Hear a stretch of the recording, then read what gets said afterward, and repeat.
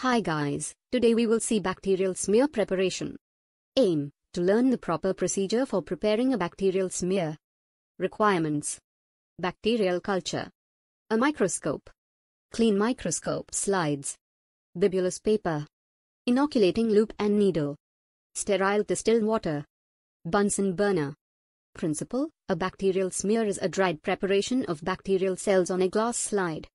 In a bacterial smear that has been properly processed, the bacteria are evenly spread out on the slide in such a concentration that they are adequately separated from one another. The bacteria are not washed off the slide during staining, and bacterial form is not distorted. Method: in making a smear, bacteria from either a broth culture or an agar slant or plate may be used.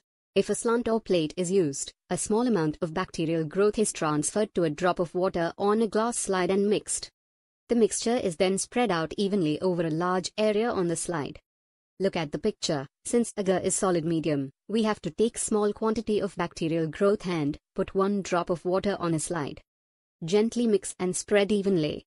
If the medium is liquid, place 1 or 2 loops of the medium directly on the slide and spread the bacteria over a large area.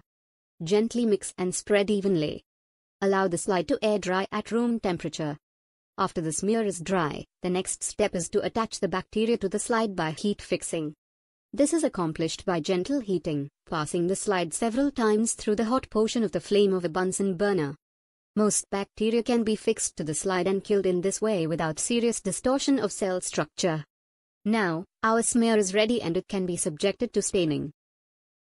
Precautions: when heat fixing a smear, always make sure that the smear is on the top of the slide as you pass it through the flame.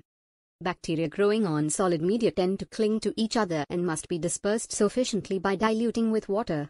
If this is not done, the smear will be too thick and uneven. Always wait until the slide is dry before heat fixing.